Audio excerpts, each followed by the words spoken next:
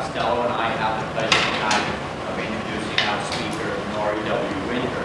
I had the pleasure to teach a summer workshop with Noré down in Charlotte for the American Planning Association in the summer of '93, along with a Ball State alum by the name of Bruce Race. And it didn't take me long to realize that Noré is one of those unique architects and urban designers and historic preservationists that see historic preservation as a very vital component, a very vital vehicle for helping with both downtown revitalization and neighborhood revitalization, and I think also is very, very much a national figure in the ability of using design guidelines as a means to, in a sense, achieve some of these. Noré is from Boulder, Colorado, and flew in here bringing the nice warm weather with him today. He holds a bachelor's degree from Tulane University and has a master's in architecture and urban design from UCLA.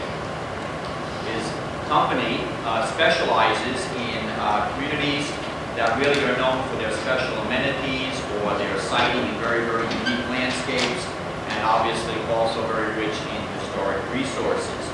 And he has worked literally with dozens of communities across this country, and now in Canada, so now I have to say it's an international practice, in assisting communities in a wide range of activities based around historic resource planning and preservation, whether that be based in a tourist community or whether that be with a neighborhood group. His company has also provided design review training for a host of cities such as Boston, Indianapolis, Louisville, and Nashville. And in this regard, he is truly one of the national figures in helping communities to assume a leadership role in using design review as a means of obtaining quality within our environments.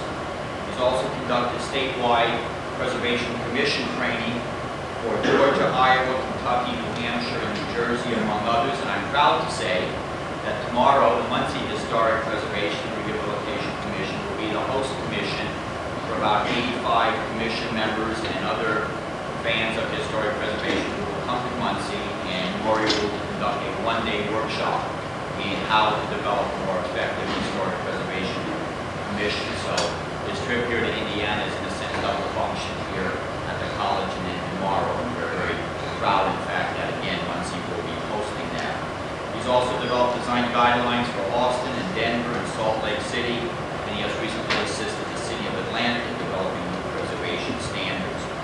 He's a frequent speaker. In fact, he just related at dinner that he delivered one of the Cornelius O'Brien lectures in the past here in Indiana, very prestigious, invited speaking engagement, and he has been a frequent speaker for the National Park Service, the APA, and he serves as the chairman of the board of directors of the National Alliance of Preservation Commissions. So on behalf of the College of Architecture and Planning, Noré, welcome. It's good to have you here.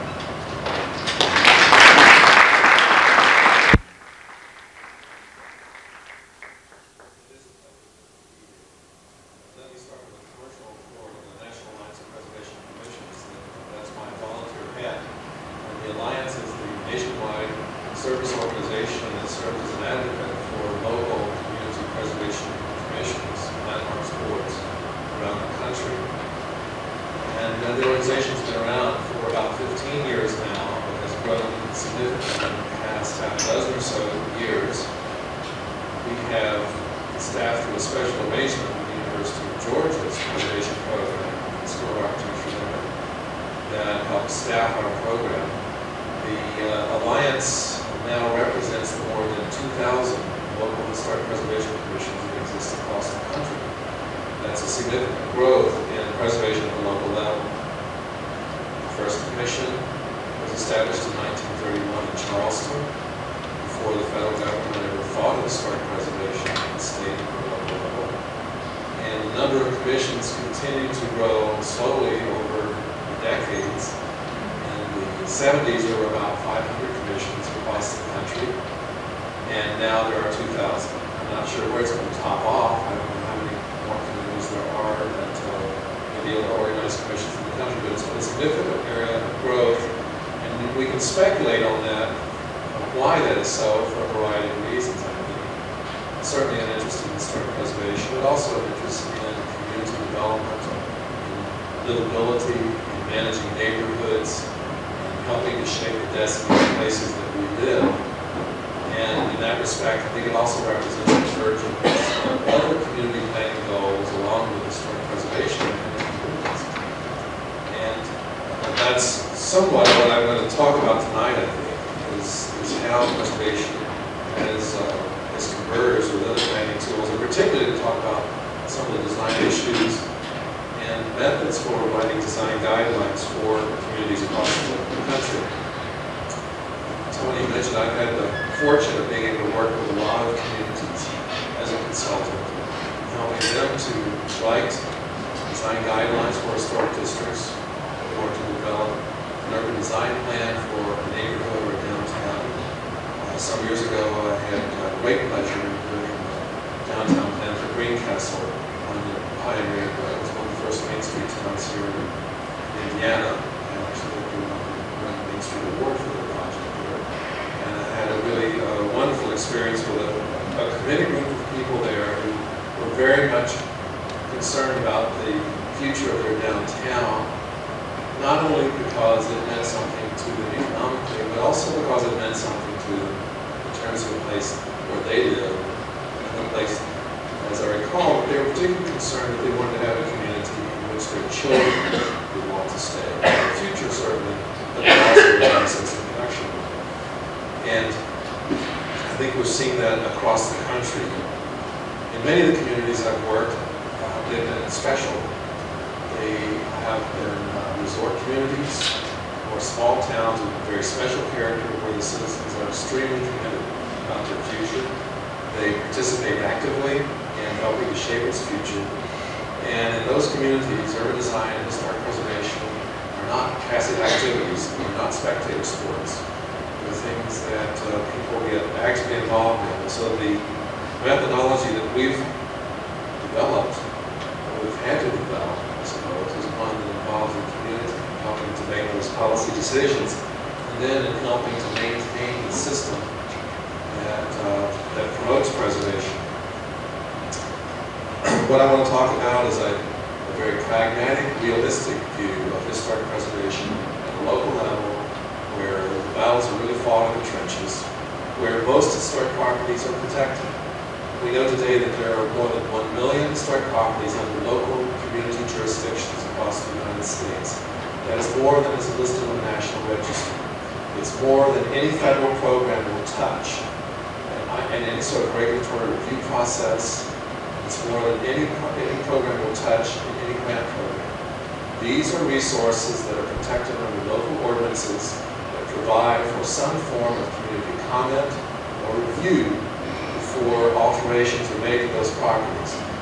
That's a significant number of properties, and it's a significant movement. That's certainly one that's facing challenges today in terms of those who question whether or not the community at large has the right to in any way regulate or limit the way in which one uses their property. But I think it's also a movement that is extremely strong from the perspective that I have, being able to work across the country and then wearing my hat as chairman of the Alliance. I can tell you that we are seeing every day, against all odds, more historic districts being designated across the nation. We're seeing more communities willing to enter into the federal certified local government program, in spite of limited resources, limited staff, resistance to proper regulation. For some reason out there, people have a very strong belief that preservation, local preservation, through local preservation ordinances, is something that's important to them. Because my viewpoint is pragmatic, I'm sometimes accused of not being a purist with regards to preservation, and I suppose I wear that badge gladly. I believe that preservation is one of the tools in our arsenal of community development and management. I have to explain that my degrees are in architecture, not in historic preservation. I learned it the hard way at work. And my first real job was working for a community development agency in Watts in 1972. And we were adapting to reuse the only buildings we were ever going to see in Watts, not because they were historic, but because no one else was going to be nuts enough to build anything there. We were adapting tilt-up concrete T-slab warehouses into everything that we could imagine. What I learned was you make the best use of the resources you have. You don't undo that doesn't need undoing. You fix that, only that's damaged beyond repair, and you replace only that is beyond repair. Now, I didn't know it, but I was learning the fundamentals of historic preservation, and that's really it. If a building is intact, preserve it. If it's deteriorated, repair it. If it's deteriorated or portions are deteriorated beyond repair, replace those to match the appearance of non-kind that we original. And that's it. That's the basic philosophy for the treatment of a historic building. Now things get a little bit more complicated though when you throw buildings in the context of an historic district. Our preservation theory really involved addressing the treatment of individual buildings. And we extrapolated to the treatment of historic districts. Well, historic districts are not the same. Typically a building is of a single time. It may be that it has alterations and additions that have also taken on historic significance, but they speak of their own era as well. Some districts speak of a single time. Others are as eclectic as you can imagine, have buildings that date from a wide spectrum of our nation's history, and they're simply untidy from the standpoint of the preservationist approach. Those are the ones that get fun though, and that I want to talk to you about a little bit tonight. Let's see, I need to go into the media format here. And I've got two options. Which one is it you're supposed I use? I bet it's this one. Yeah. Oh yes, well that's the commercial. That was supposed to already be. I see. This would be imprinted in your minds. You remember when your company, whenever you wake with a smile on your face each morning. We're a small company. Actually, for several years, I was a partner in a regular architecture firm in Boulder, but headed up our preservation and urban design division. And finally, I realized that that was a difficult way to go. And the things that I wanted to do, I needed to have more flexibility to do. I set up my own company about 12 years ago, and I now have 8 people who work with me. For those of you who are interested in careers, they have a diversity of backgrounds. One has a master's in historic preservation from the University of Georgia, with a bachelor's in history. 2 have degrees in architecture, and another has a degree in landscape architecture, especially in historic landscapes. So we're kind of a motley crew, and we patch together disciplines as we need them. And of course, like all small firms, we rely extensively on outside consultants. We team up a lot. We have other professionals to help us get our job done. And while I'm going to talk about design review systems and design guidelines, I just want to let you know that we do get involved in other kinds of projects, but I'm not going to really get into those tonight. But when you stand on some streets, you get a sense of time and place. And that, of course, is the thing that distinguishes a district from a collection of individual resources. Individual buildings are significant because they may be associated with significant events or persons, represent distinctive design or lifeways or craftsmanship. Districts do also, but they also bring with them a sense of design that establishes a sense of time and place. This is Medina, Ohio, actually. And if we were to stand on this street at the turn of the century, we would have recognized, I don't know, what, 3 different architectural styles. It isn't that these buildings are all built in the same style, but that they had a certain fundamental understanding of how buildings were to be built at that time. They were the traditional commercial storefront seen in North America for 200 years, and that was the first floor was primarily transparent, the upper floor was mostly solid with smaller vertically proportioned openings punctured into the wall, capped off with a cornice molding at the top. And the rhythm of upper story windows distributed across this wall, the building helps to tie them together. The way moldings and sills and windows align helps to create a sense of continuity as well. Now, you don't stand on the street and say, oh my God, look at that continuity, by any means. But I do think that subconsciously we do respond favorably to these places, and we say they have a sense of place. It's important to realize while we're talking about district, though, that there are historic resources and then there are historic resources. Some are those individual landmarks, like the Captain Fidel House in Astoria, Washington. It is a very special building. It's one of the finer examples of craftsmanship in the Northwest.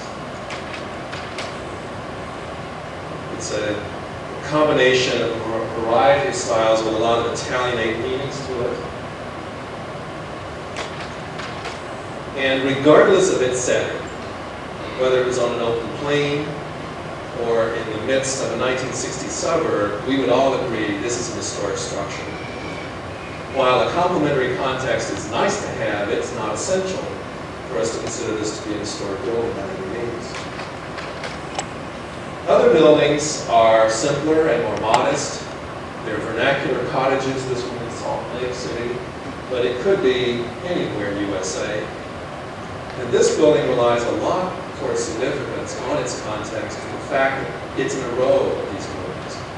If it were sitting out in the cornfield by itself, we might not landmark it. Or if it were in the midst of a 60s suburb, we might question its significance. Even though we would recognize it as being a nice building, whether or not it would meet our criteria for being a landmark could be a question. There are certainly rows of commercial buildings, such as these in Guthrie, Oklahoma, that are an extraordinary collection. And even though they may not be individual landmark structures, as a combination, they become one of the most important commercial main streets I think we have in the country because of the degree of integrity that the buildings have.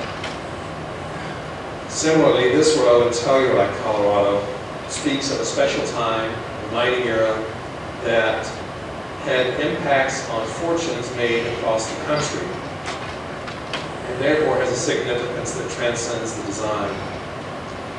There are some districts where the goal for preservation is extremely pure and rigid. This is St. Charles, Missouri, one of the earliest federal period cities west of the Mississippi. Of course, it's just a few yards west of the Mississippi, but in any case, it's quite an accomplishment, one of the early French towns. And in fact, it's where the Lewis and Clark expedition set out. The commission here has rigorously preserved this city, this district, and has required that new construction exactly match the historic styles of the district. Most communities don't take this hard a line in preservation of their historic districts. And in fact, City Council, thinking that the commission here has gotten on the line, has asked us to come in and look at softening up their policies. Although it's hard to argue that the results here are pretty spectacular. But it does raise a question of the concept of integrity. Not my personal integrity, although that does come into question along the way sometimes, but that of buildings. It's important to separate the concept of integrity from that of significance. This building is in the downtown Washington, Missouri historic district, which is a charming Missouri River town, and it is an important Main Street town there. They incidentally have adopted guidelines for voluntary use. It's not a regulatory system, although they do have a local commission, but they don't have time review powers. And this building is actually owned by the chair of the commission. Now, the thing is, even though this building has been altered and compromised, I think we all would say it's still an historic structure worth restoring, worth saving. And therefore, it still retains enough of that integrity, enough of those elements of design and building fabric that make it a historic property. Others may have been concealed under aluminum siding, and you can see the difficulty of geometry when you apply aluminum siding to a turret. Lay it vertically. This is in Cambridge. But I think, again, we also recognize this is one of those jewels waiting to be opened out of its tin can. Although its integrity is compromised, we suspect that its substance, the majority of the historic building fabric is intact, and that the building still retains its integrity. By contrast, this building in Salt Lake has gone over that line, and no longer is a member of the cloth. This is clearly a building that, while it may be old, no longer retains its integrity. While it may date from a period of significance for this historic district, it no longer contributes to that district as an historic structure. It's beyond recovery, and it would not show up in a survey. The same thing can be true, said, of some of the facade experiments that Boston had a few years ago, such as this. Now, from an urban design standpoint, preserving a facade like this may still make an interesting streetscape. And we need to distinguish that. We may have still maintained a wonderful sidewalk experience, but it ain't preservation of an historic property. The question about the degree of integrity and sensitivity of an individual historic district really comes to the fore when you start considering new construction and what its character should be. This is a new structure in the South Street Seaport District in Manhattan. Many communities have responded in a variety of ways to the challenges of how you manage and protect historic districts. There are some, such as Washington, Missouri, that I mentioned, that have what I would call an advocacy program. They publish design guidelines as an informational tool and distribute them for voluntary use. There's no formal review whatsoever of anything that a property owner might seek to do. There are others, downtown Boulder is an example, that have what I would call an advisory program. These are ones in which the community asks that they have a conversation with you, but you then are free to go on and do as you please. The downtown Boulder example, if you are altering or constructing a new building in the downtown area with a construction value exceeding $10,000, then you are required to come before the Downtown Design Advisory Board and hear their comments to your proposed project. And they must check a line on the building permit to show that you've been in for that inspection before you can get your building permit. But you can go on and do what you like. What they've found in those cases are that projects that tended to be oriented in the appropriate direction welcomed advice and criticism and tended to get better. Those that were already headed in an inappropriate direction tended to stay that way. That, of course, is the fact of life of the advisory review process. There are others that are incentive programs, and many communities have these, in which a carrot is offered for the stick. A low-interest loan program, a facade grant program, a technical assistance program are examples of the kinds of incentives that are used to get people in the door, and so they voluntarily enter into the system, but then compliance is mandatory. You must follow the guidelines and standards in order to receive the public benefit that's being offered. Certainly, the federal income tax program for the certified rehabilitation of historic properties is an example of an incentive program. And then finally, there are the regulatory programs. Those are the kinds that perhaps we're most familiar with. That's the conventional local landmarks board with an ordinance that requires that you must come in for review and you must get the board's approval before you can receive the building permit. It's important to recognize when you are enforcing design review, and particularly for any of the other systems too, that the guidelines you develop need to be clearly, firmly based on a good analysis of the context. All too often, I think we're seeing design policies and guidelines that don't reflect the architecture of the community. They're too abstract for the layman, for the property owner to understand. And that's sort of the criticism I have of the Secretary of the Interior standards for the rehabilitation of historic buildings. They are written for people who are in the profession who understand the principles that are being put forth in them. And it's difficult for a layperson, particularly to be able to predict what the outcome would be if those standards aren't articulated in a clear way. So these are some of the factors that we will look at as we analyze the character of districts to define what their character is as a means of establishing the foundation of the guidelines. In the downtown area with traditional storefronts, it might be a series of variables such as these. The materials of the facade itself. Is it a masonry facade, brick wall, stone, etc.? The display window, that traditional large lower glass element. Recessed entry is a typical element. Kick plates at the bottom of the storefront are other examples. And molding at the top, and perhaps a sign band above the storefront itself. You can dress this up in Art Deco or Italianate, but it's still the same fundamental American storefront. When you're talking about district guidelines, it's important to understand. What we've found is that You need to involve the community in developing those guidelines, and in order to involve them, you've got to adopt some very simple terms that they can feel comfortable using in describing your district.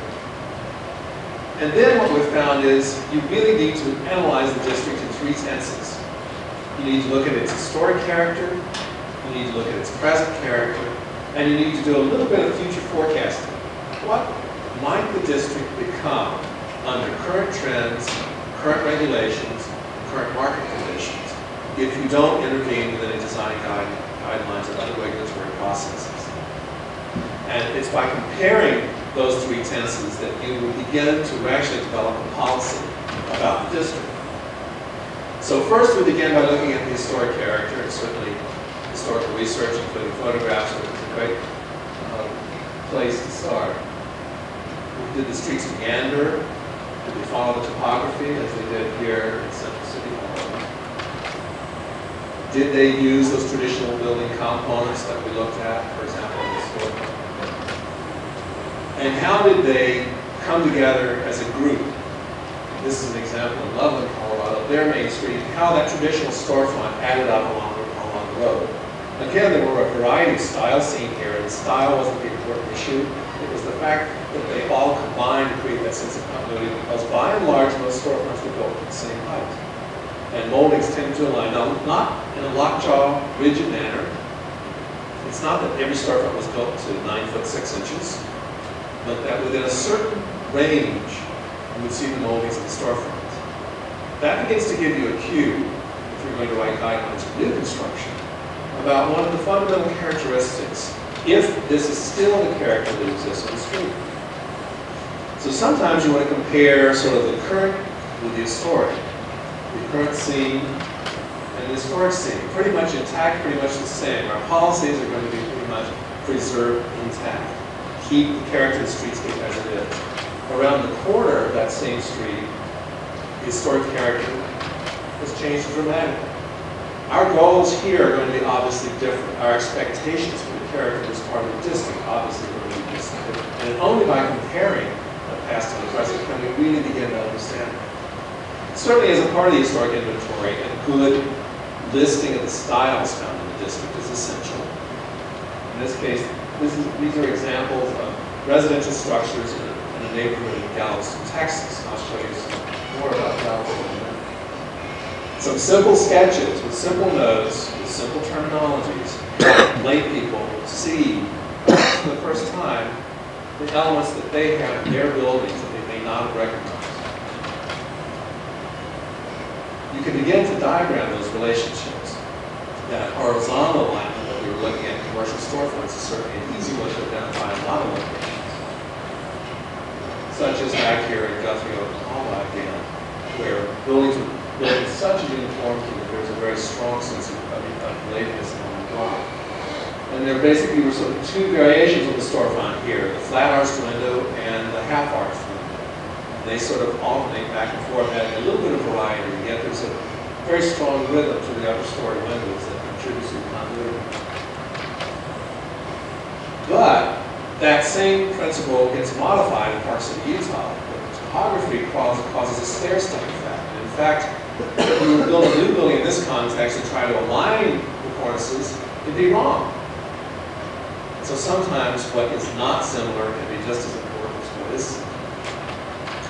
And here's the way that relationship is diagrammed from the street. A simple little sketch in the book that helps the doctors from LA who are planning on investing in Park City understand the context of it. In fact, what we found in Park City was, because the town is built in such a steep valley, that guidelines for roofs were the most important design variable that we were going to deal with. The shape, the texture, the color, the materials of roofs, because you look down on them, was going to be very important. Now, in most districts, that's much less of a factor than some of the other design variables you would deal with. And again, that contrast is what was defining the difference there. In Charleston, while most rows align, houses along the Battery were turned for the view, and they're at a 45-degree angle to the street, to the property line. That creates a sawtooth in the plan that becomes one of the important character-defining features of that neighborhood. More conventional residential neighborhoods typically had uniform setbacks, and that begins to create a bit of character to the street as well. Many of us recognize turn-of-the-century neighborhoods like this. with a row of street trees that are lined down the street, sidewalks separated from the curb, walkways that are perpendicular to the sidewalk leading to the entry of the building. Typically, the entries are raised somewhat. There are steps along the way, or a porch or portico that defines the entryway. And again, regardless of the style, those are elements that define many of our residential neighborhoods. Sometimes the trees hide a lot of sins. They're one of the greatest elements of continuity in many of the districts. And obviously, the loss of trees becomes a critical issue in some of these cases. Looking for the repetition of similarly shaped and sized elements, uniformly spaced in a building or in a block, can also be an important character-defining feature of many districts.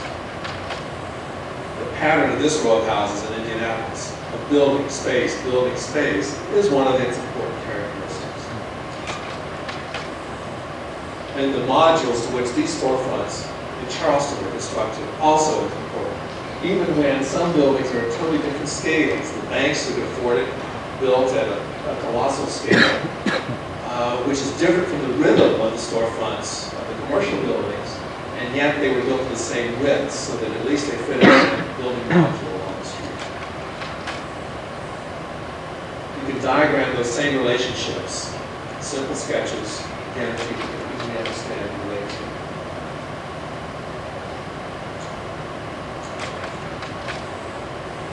In North Hamilton, Massachusetts, that rhythm of upper story windows, the pattern that they create, links buildings that really vary in materials, heights, and styles across this entire block of building.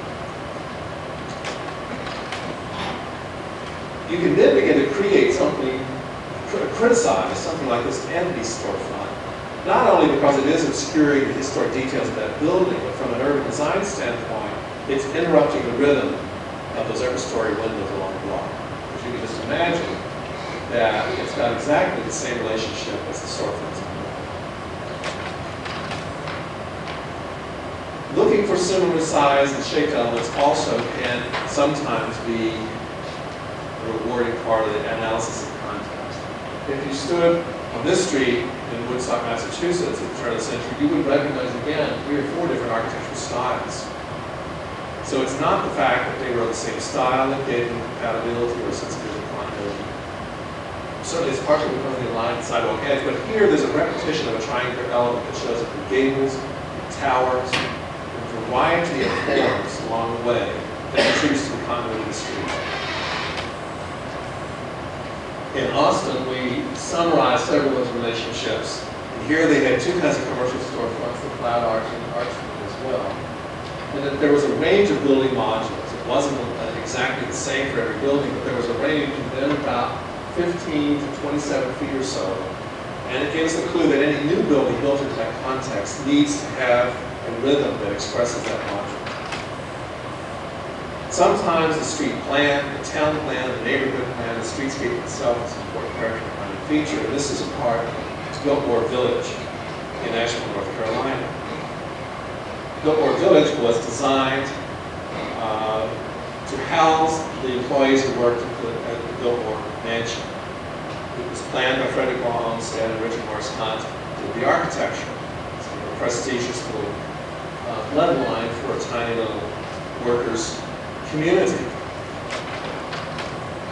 And sometimes the street plans themselves become important. In Middlebury, Vermont, the cow paths that turned into roads are part of the character of the community.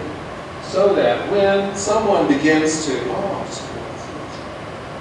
when someone begins to erode the edge here, it not only makes this an unpleasant pedestrian experience, but it impedes your ability to perceive the character of the meandering road system as part of the historic character.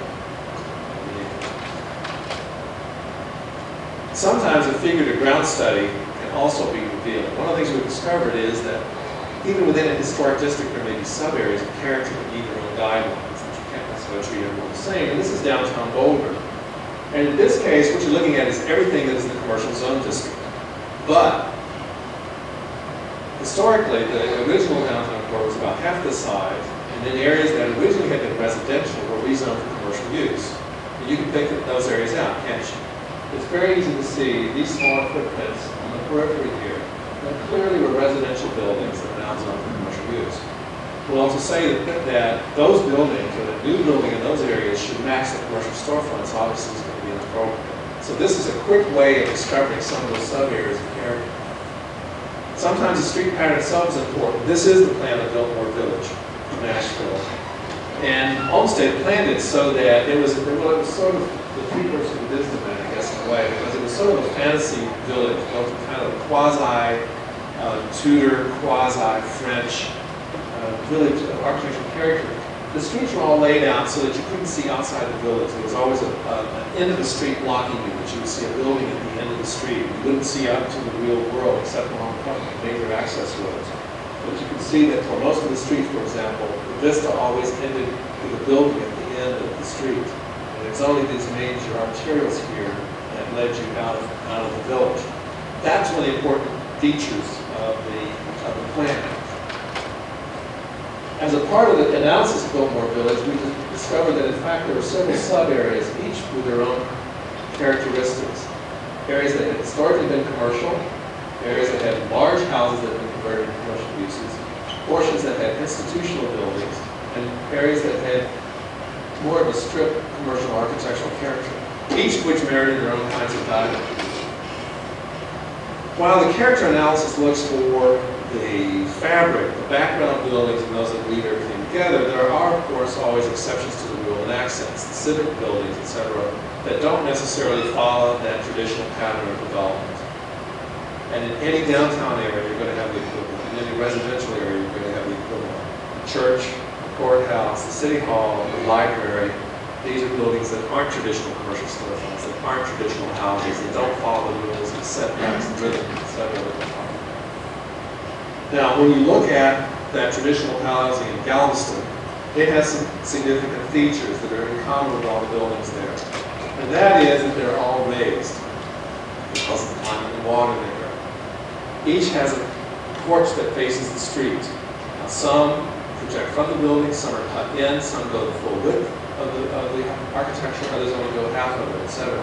But what's important is that each one has one, and they're all defined and identified by the steps. That's one of the important character-defining features here. There's a relatively uniform setback. All roofs are sloping, they're gable, even though some are oriented parallel to the street, whether it's perpendicular. And there's a uniform side yard setback. Add to that the secondary structures that define the rear yards and begin to establish the line of the alleyways along the backyards of the buildings and houses. And then add another layer of the landscape, the fences and the plantings and the street trees that add scale and define yards. Now, with that understanding, you can begin to criticize this infill building. Now, obviously, we know it's pretty bad. It's a fourplex apartment building, and the entrance is all turned to the side. Now, from an objective standpoint, as a commissioner, you can't just stand up there and say it's in poor taste. But we can now, given the analysis we've gone through, objectively criticize it, because it doesn't respect those fundamental characteristics that we identified for this neighborhood. It doesn't respect the front yard. It doesn't have an entry oriented to the street, much less one is identified by steps. It's missed all those fundamental features that make building in this neighborhood in Galveston. And similarly down the street, I think this is an example of someone missing forest from trees. These folks focused on matching the strapwork on the buildings and missed some of the fundamentals here. That roofs aren't flat in Galveston for reasons. And also missed the uniform setback of the sides. They did get it, they're supposed to have porches. That's about all. Now, in terms of future forecasting, this was a little quick analysis done in Telluride, Colorado, which was experiencing a fair amount of growth. This historically was one of the blocks downtown. And the Main Street side is here, along the front. The back side was residential with some warehouses, a mixed bag of things, with smaller buildings stepping down to the interior of the block. Telluride went through a robust period, and during that time, the volunteer fire department for practice each year burned off a building in this block.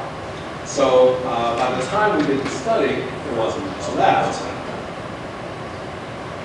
Now, Telluride's market was heating up as a ski resort. And under the current zoning regulations at the time, this was a projection of what could happen on that block. And an example of what could happen if you just focused on matching the brackets and not making small enough scale development. Clearly, it was a totally different scale of building than had been seen in the tradition, and changed particularly in terms of material blocks. Based on this analysis, the community recognized that their zoning was not in jive with their preservation goals or their guideline objectives for the downtown area, and basically reduced the zoning in the area to make the buildings smaller. In a similar analysis in Breckenridge, which is a building of a town from the same similar period, 1870s and 1880s, and running up through the First World War.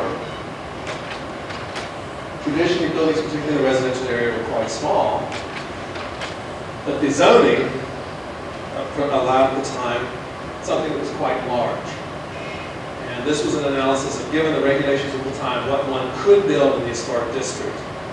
As a building, in this case, this is 4 lots that you could assemble, and you could build a condo complex of this scale.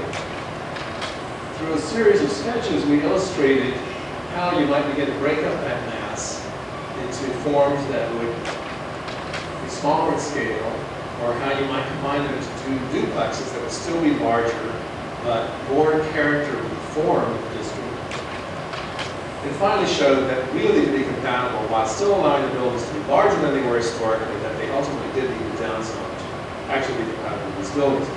Now, the mining towns were particularly difficult challenges because the original buildings were so small. The original houses here were 400 to 600 square feet in size. And it's very hard to make that a livable residence for very many people, particularly in this community where people are seeking a 4,000 square foot. So to downzone it to say 2,000 square foot is the limit was quite an accomplishment in that kind of situation. These are other sketches showing the difference between transitioning gradually to transitioning greatly, what the effects could be. What it was demonstrating here to the community was that they needed to be certain that their zoning regulations that were underlying the design review system were as much a part of their preservation policies as the guidelines themselves.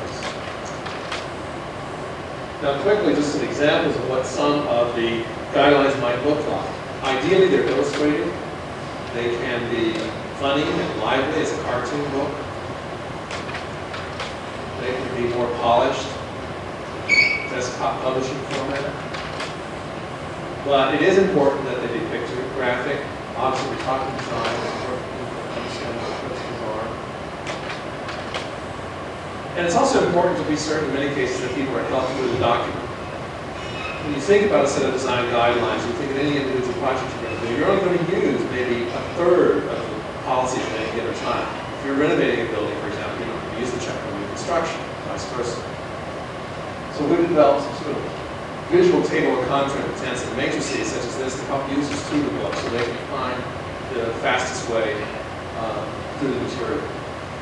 Finally, it's just important to recognize that the guidelines themselves are just a part of a whole policy kit that the community should have. They don't exist in a vacuum, that they should be established to provisions for design review which are provided for in the zoning ordinance, which ideally, the preservation ordinance, which ideally is driven by a preservation plan which is a complement of the comprehensive plan. There should be a very clear relationship. Now, we need to quickly change the other reel. And did you? Yeah, just go ahead. It's ready to roll, is it? Yeah. Okay, how am I doing this time? Oh, I need to, I see. I need to go to the other. Is that it? There we go. Okay, now I want to just show you real quickly a couple of communities where design review has been in effect now for about 15 years. So you can see the effects of managing change in an historic district. This is Old Town Fort Collins. Is Old Town that funny? I didn't know.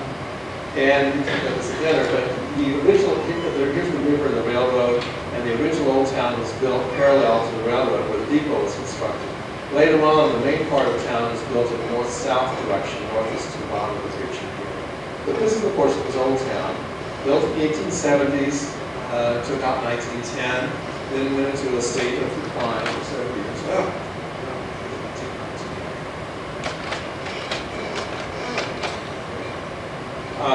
It's like many main streets of the time. It's a wonderful collection of storefronts, buildings with different ornamental details, etc. The Linden Hotel is sort of a focal point here. We'll see this building, we'll see this building among others. This will later on be known as Black's Glass. I'll tell you about this one in terms of Fern Bar. In fact, there it is. Old Town went through a period of decline. It was not the place to be. It's where the winos were, etc. You all know the story. But in the late 70s and early 80s, people began buying properties, individual entrepreneurs, you know, they opened a restaurant or whatever, saw vision. And some of the buildings went through this sort of Fern Bar stage. They were kind of modest restoration projects, not real preservation projects necessarily, but kept the buildings alive and had to attract investment in the area. This building did go through another level of restoration. Here it is later in its life, as Old Town really began to conduct. Another building, one of these classic tin can houses that we love to all get our hands on. There's just a hint that there's always something there. Field pulled off, most of the buildings intact, again, as well as it does retain its integrity, and here it is restored. So what was going on here is, of course, the anti-demolition provision of the ordinance didn't allow this building to be torn down. Of course, the design review provisions required that the changes be subject to review by the commission. Now, this is a project that we did. It was the old City Hall and Town Hall. The original building was on the left side here with the tower, and the Town Hall was built on the right. And then some architects trained in the Bauhaus helped it out in the 60s. And they evened up the windows upstairs, which weren't symmetrical to begin with, and they had to widen the doors for the fire trucks. Of course, by this time, the Town Hall had to move down. Finally, this even got to be too small for the fire department. They moved down, the private owner bought it, he pulled off all the metal, and this is what was left. Now, this one's really pretty marginal. In terms of integrity, some of us would probably say it's lost and we can tear it down. But this particular building owner saw potential here, and so we helped him restore it. Now, there's a lot of reconstruction here. And we had some fun with a couple of little subtleties. Since this had never been a storefront on this side, we set back a contemporary black metal storefront in shadow to sort of create the shaded effect that you would have with the archway of the old firehouse doors, rather than putting a fake Victorian storefront inside the new cabin. Of course, this side was constructed. This is all rebuilt out of wood, whereas the original was metal. And we actually had to engineer this so that this is a separate structural system because of the sort of cooling effect of the tower. This was so successful that the businesses in here didn't have to advertise with the street address in the newspaper. They just said, we're in the Old Town Firehouse. And it really became a leader in the area. Others began to invest, and this is an example of a building that has been altered, where reconstruction of missing elements was appropriate. And here was that building as it was restored. Now, of course, in a lot of these cases, paint is helping an awful lot. Non-chromatic paint schemes are obscuring a lot of the ornament detail. Right next door was this building, and it was fixed up, but this upholstery shop didn't want to leave, and it demonstrates you don't have to be a chic boutique to play the preservation game successfully. Now, this is not a pure restoration. They've kept their garage door, but it's still much more compatible with the character of the street and the district than the way it was before. When you look at this whole set of buildings, you begin to see the impact that protection and regulation has had.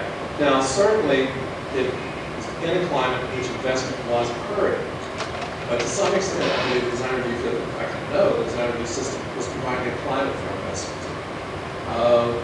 Some of the buildings were too far gone. This little shop here had some molding. Here it was at the time that we looked at it. And this owner basically fixed it up with a fairly simple paint scheme. Blue pigment at the bottom. This is all paint to emulate cornice line. And again, it's not even a chic boutique necessarily. Well, by this time, major investors were beginning to get attracted, and we're going to clarify this property here. And we pulled off this stuff and discovered arches underneath. Began reconstructing cornice on top. This is some photographs. Here's that photo. Then a major investor bought up an entire block, both sides of the street, and petitioned the city to close it off. We developed a master plan for creating a pedestrian mall for this area. He invested heavily in the district, blocking off all of this area, creating some little courtyards down the alleys in between buildings, creating a focal point here, and special basket trees in this area. And so, again, that glass building that I mentioned to you earlier had sort of come to this stage of its launch. And transoms were exposed, molds were reconstructed, paint was removed chemically. You begin to see the street furniture coming in place. And by this time, the market got to the point where new construction was feasible. And so this corner lot, here's glass around the corner here, and the firehouse is actually opposite us here. Received this new infill building. Now this is an example where I would call compounded by contemporary. It's a very simple structure that is an abstraction of the historic buildings that sort of lets you know it's a new structure. It serves as a background, a good neighbor to the historic buildings that are real highlights of this. Here's some of the details of the contemporary buildings. About 4 contemporary buildings have been built now in the context of historic structures. And what's interesting is during the recession, Old Town did better in sales tax than the other commercial areas of town. And then some of the real jewels, finally, were the last ones in the story. Now this is an example where preservation has made damn good economic sense. It helped start revitalization of downtown. What's exciting is to see not only is Old Town now humming along, but the newer 1930s and 40s Main Street that had begun its decline is now a real hot spot. It is an active Main Street. You can go down there at night and there are cafes that are active, there are people on the street, there are lights and buildings upstairs where people are living. And it's a pretty exciting story. And a part of it, certainly not all of it, but a part of it is due to the designer who system Old Town. Now, there's one more around.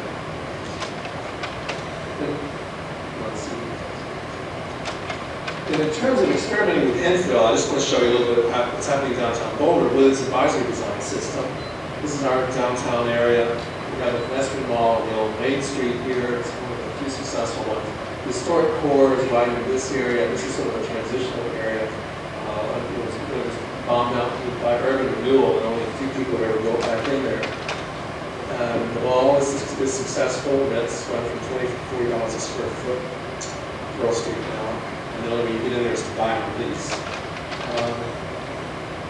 So it's sort of swimming upstream of the trend. Well, in the early 80s, this thing happened. And we call it the Flying Nun. And everyone said, wait a minute, this is not what life is like about in Boulder. The architect explained that he was establishing a new context for us. And the community said, thank you very much, and set up the guidelines of the review system. Instead, this was the next building built after the guidelines. It's a wraparound structure. It's this L-shaped building that goes around. They renovated these historic properties as a part of the project. And here is one of the new buildings. And again, it's sort of a simplified abstraction of the traditional building elements, but enough of a tweak that you know that it's a new structure. You see some of the detail here. The transit has been translated into a steel grill. There's a tile kit plate here. Around the corner, again, the banks mill was do the little damage. Was this one, which really was beyond, it wasn't one built on the firehouse. This sort of did a modest contemporary thing. Not a stunning piece of design, but a good compatible infill in the context of this one. Another building that by no means is historic and wasn't even a new infill piece was the remodel of this building. If you look closer, this is actually just a concrete block structure that fits into the historic context as mall, but it's really just single units with a 2x12 nailed up here to create emulate a molding and coordinated color scheme. This is an example of a historic building where the first floor had been totally bombed down. Certainly one option would have been to reconstruct it, but another option where the material is all missing, and particularly if information doesn't exist about what it was like traditionally, is to do a contemporary interpretation. And that's what we have here. The storefront has been reinterpreted. Here the thick plate is in brick. And there's a heavy steel detailing for the transom. It's a gusset, heavy gusseted steel detail. But again, it evokes the tradition of the historic storefronts without just being another phony historic storefront.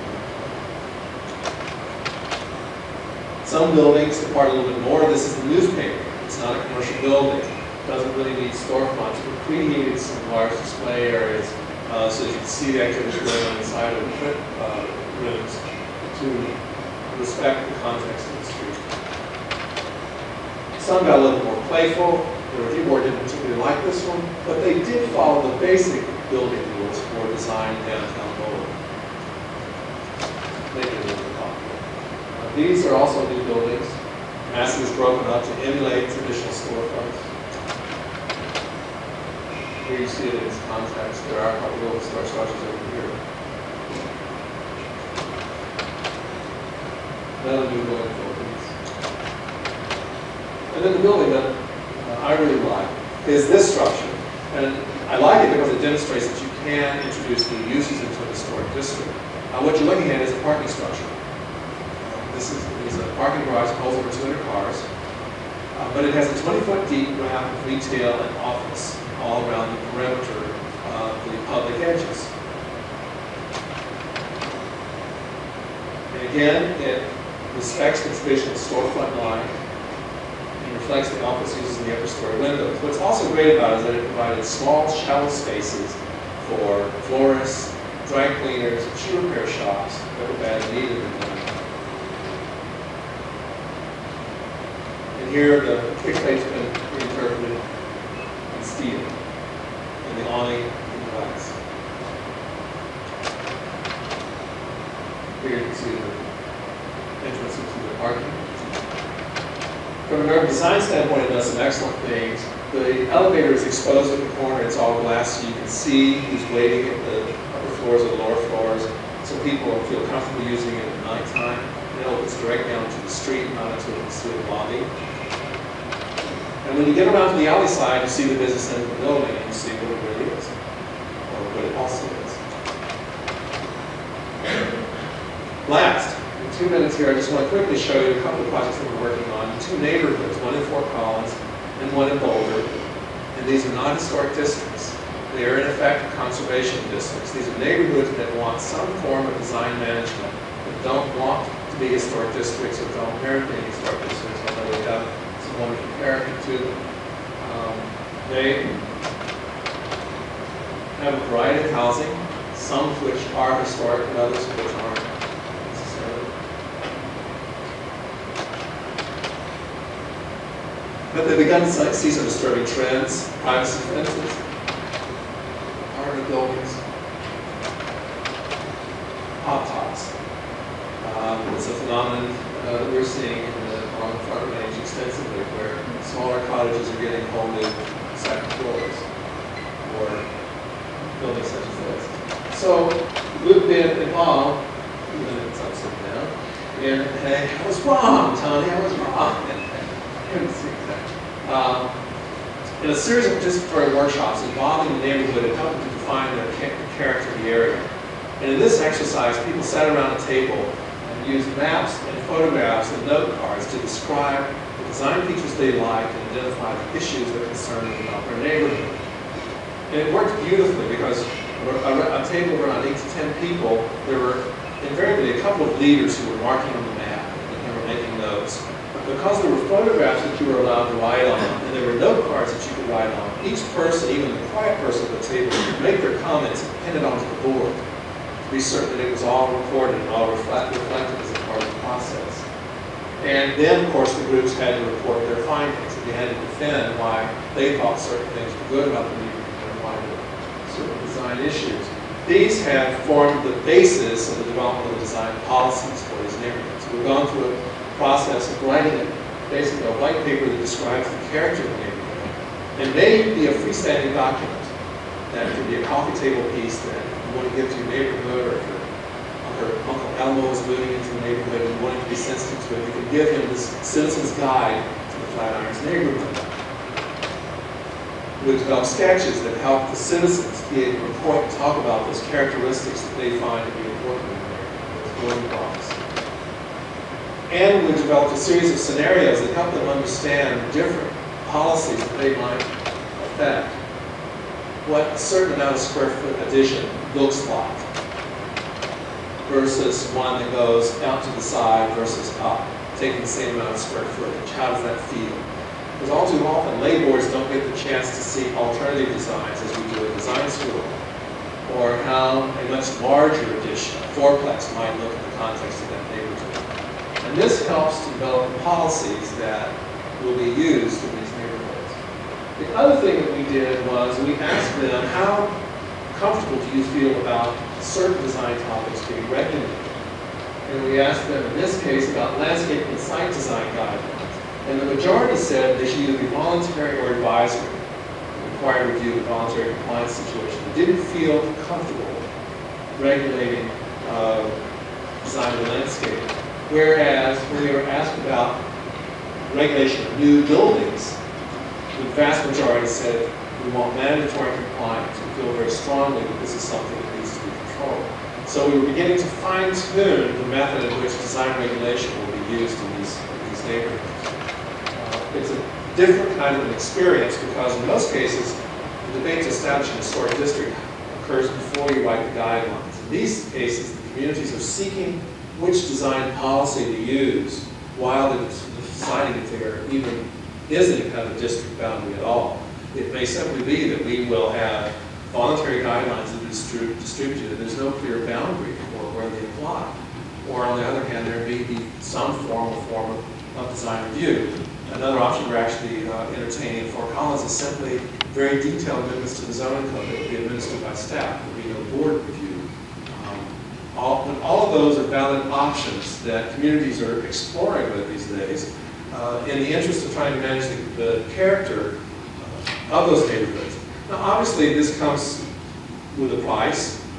It comes with a concern that we're limiting property rights or limiting creativity in design. But the fundamental thing in each of these communities that we're working in is, I think, an underlying strong belief that it is worth the price. That the long-term effect of the character of the community, of its livability as well as its economy, is that this kind of management of character is essential if we're going to maintain livable communities in this country and certainly attract people back into some of these neighborhoods. The most telling vote for that I get is every 2 years I go back to Telluride to train the commission. It's essential to have regular training schedules for commissions. To get new members in, they need refreshing. People just need a chance to step back and think. And I hold a work session with the development community. City government and the commission are not allowed to attend. So it's developers and architects, builders and realtors who come to this. And they always come and bitch about the design review system. And they complain about the fact that the board appears to be arbitrary, the guidelines are too strict, or the guidelines are too vague. And every time I suggest, well, should we drop the system, they go, oh, no. Because for them, they know that it makes money. That people buy and invest in Telluride because they know their investments will be protected.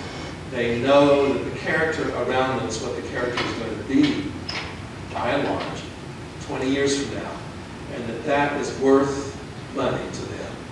And they complain about the details of the operation of the system, but to a man support the concept because they recognize that it's vital to them. Now that's a resort economy, but I think it reflects in many respects underlying values that we all appreciate in our communities in terms of the place that's going to be lived in. So that's what long and short have. But I hope maybe this will give you some sort of an insight into the things that you deal with when you're fighting in the trenches in a local preservation planning kind of capacity. It's not necessarily preservation theory at its purest. It's not necessarily preservation as you discuss it in an abstract situation. But it's fun and it's exciting. It's fun to see communities such as this change and grow and see it work. And it's not perfect. There are buildings that are constructed in these districts that I didn't show you that aren't nearly as successful. There are certainly horror stories where people did have a worse time than they should have getting into the review process. But I think the results in Fort Collins have always speak for themselves. The result is that those are healthy, viable places to live. And so I think it's a tool that's worth most of our communities are at least considering as something that they might add to their arsenal of planning tools. So, thanks a lot.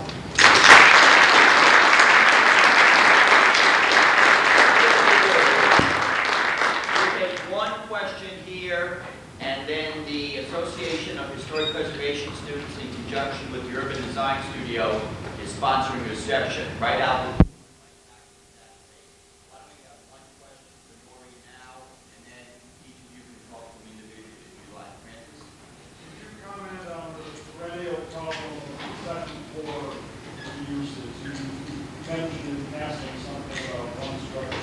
Many of these reports that these are 2 stories, and we're always up to discuss what to do with the second floor. Come tomorrow, and I'll show you some examples.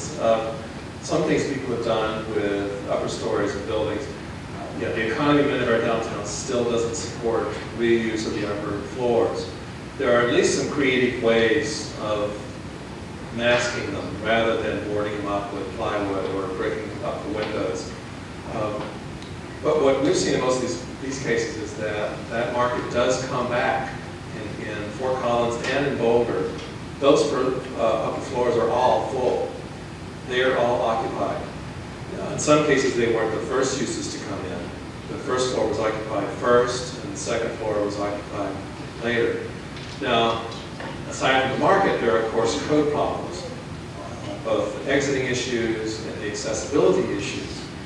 Some of the creative things that I've seen recently are where a circulation system is attached to the rear of a row of 3 or 4 buildings so that they share exit stairs and elevators and distribute that cost over several of those buildings. And that begins to make that economically viable as well. Because the difficulty is with a traditional storefront that's, say, 25 feet wide, maybe 100 feet deep, by the time you've inserted 2 stairs into that and maybe an elevator, of course, you can't recover the cost of that in this smaller footprint. You don't even have any space left up there by the time you do that. So I think the ones that have been most successful have been ones where they've been able to aggregate upper floors and share the circulation in order to make them work and reconfigure those as office suites, and in some cases, obviously, residential uses as well. On behalf of John Worthen, who has autographed this book, we'd like to present this to you as Ball State University, A Sense of Place. Thank you for being on. Thank you very much. Good. Thank you. Please do attend the reception and talk to Noré one-on-one if you would. Thank you for coming.